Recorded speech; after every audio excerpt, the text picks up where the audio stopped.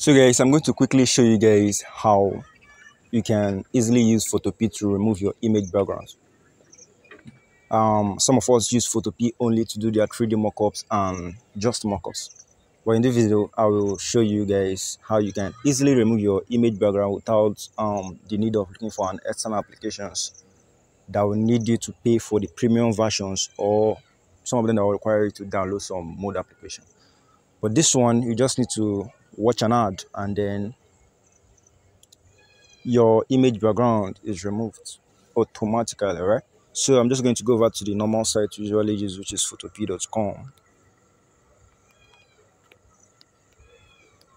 Photopea.com. And so once this loads, I believe you have the opportunity of performing this very task only after every 120 seconds, right? I think that is enough already. So I'm just going to click on my new project. I'm going to create a new project.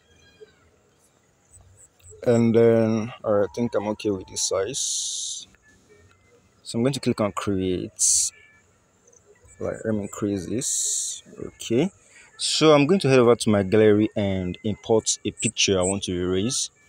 So I will click on open and place to import a picture. So I'll just use any picture for this tutorial. So this stuff, you can just do it in less than, not up to a minute actually. So which picture am I going to use? All right. Okay, maybe I should use this one. All right, this one. But this one comes with a shadow. So I'm just going to increase this. I'm going to increase this, all right? Okay, and I'm gonna check this one. Okay, so from here, what I will just do now is to look for the for a tool, for the erasing tool. The selection tool. So I'm going to use the magic. Okay, so this is it right here.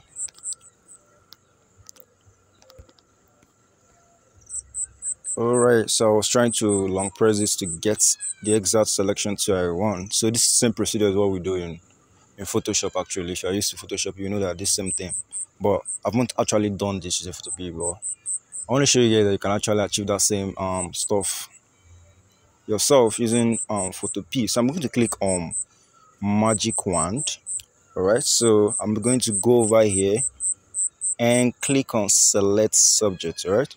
So this will automatically select the image, only the image, alright? To automatically select just the image. As you can see, the image has been selected. So what I will do now from here is to head over to my select option, and then I'll click on inverse, alright? So once I click on inverse, that is inversing means that I want to eliminate the external part, not the selected part. So if I was using my laptop, I could have clicked on delete after this selection.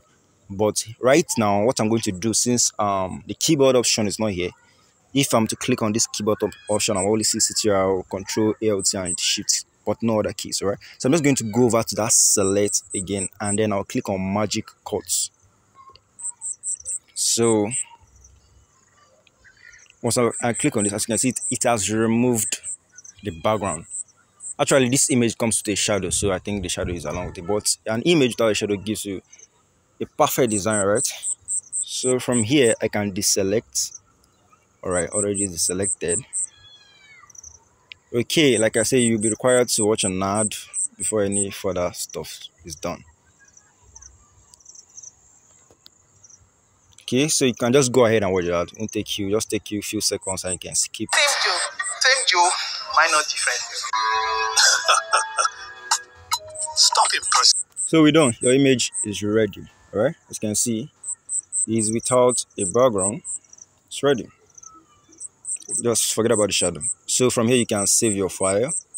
Head over to file and then save, export as whatever you want, PNG. Oh, actually, yeah, it's PNG one. So guys, thank you for watching, and kindly support the channel by liking, sharing, and also subscribing for more graphic design tutorials. See you guys next time in my next tutorial. So I'm gonna export as PNG, and then we're done.